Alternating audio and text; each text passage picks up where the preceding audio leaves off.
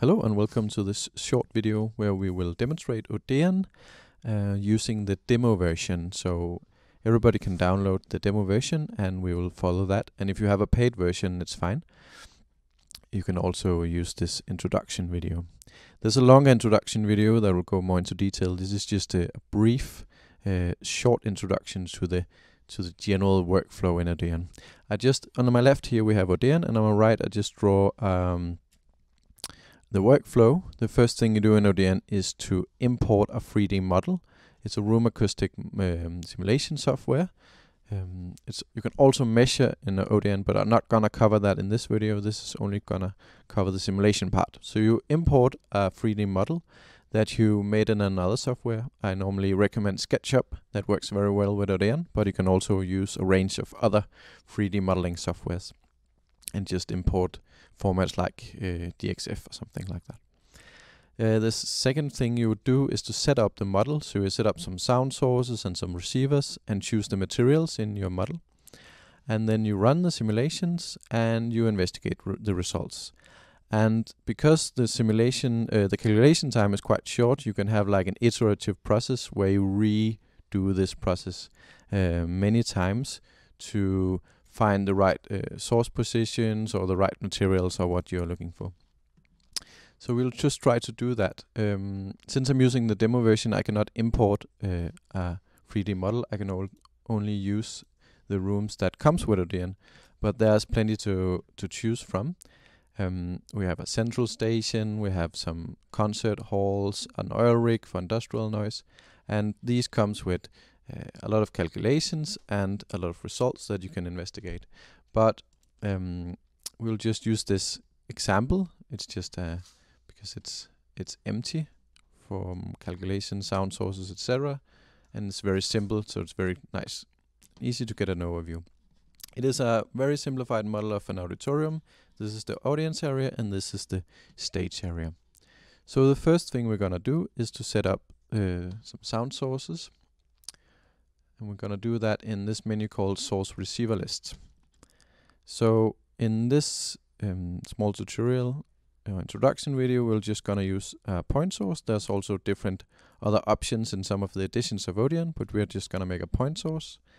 And then you can either place it with control and left click here in the grid, or you can set up the exact position using these boxes.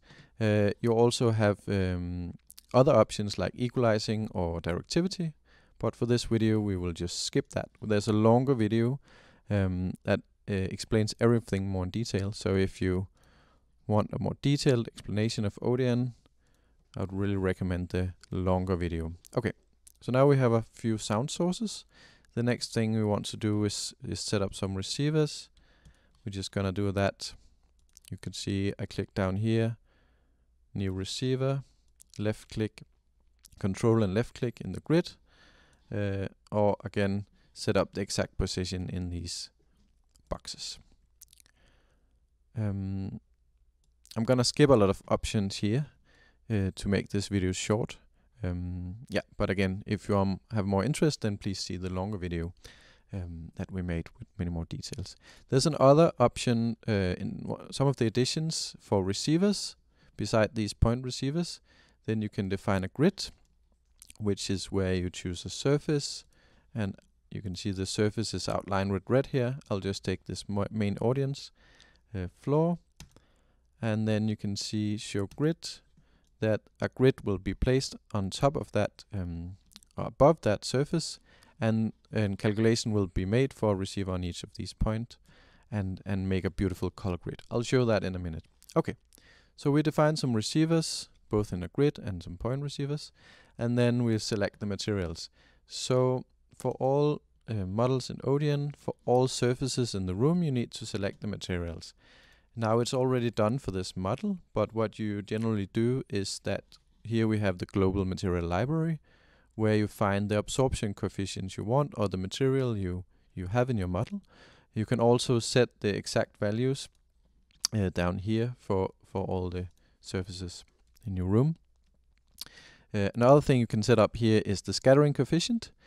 Quite nice to have it as accurate as possible, and you can find rule of thumb, you could say, in our manual how to evaluate this in a room. You also have other options that I will skip for this video in order to make it short. Again, I refer to the longer video, introduction video, where more will be covered, and all our other videos covering. We have one only covering the material list, etc. So you select the materials for all surfaces, and then it says choose accuracy, and that's done in the room setup.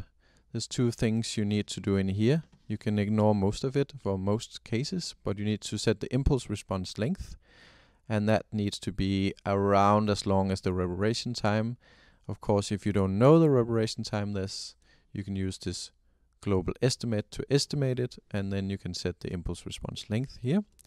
The second thing you do is to choose the number of late rays, and that is where you choose the accuracy, but also the higher the number, the longer the calculation time will be. But as ODEON is generally quite fast, you can often set it higher than engineering, but it depends on how large your model is. But engineering will calculate a number for engineering purposes, precision for more academic purposes, but normally I just take something in between the two.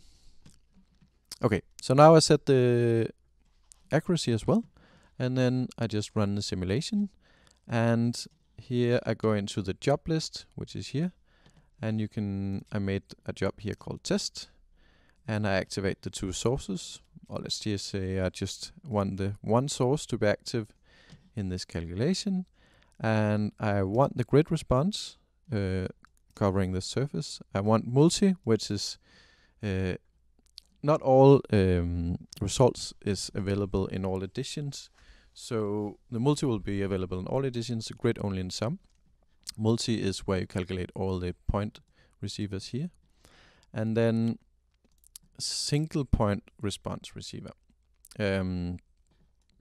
So that is that you calculate for one of them, you calculate more results and than you have in the multi for this specific receiver. I'm choosing the number one here. And then you just run the calculation. And the single and the multi-point response will be very fast, and then slightly longer will be the grid response, as you can see here, but still quite fast. And this is with a high number of rays, and thereby more accuracy. But if you have a large model, of course, accuracy and time, calculation time will compete. But generally you could say that ODEON is a very fast software. So now I entered the 3D grid, where we could see the grids that I talked about.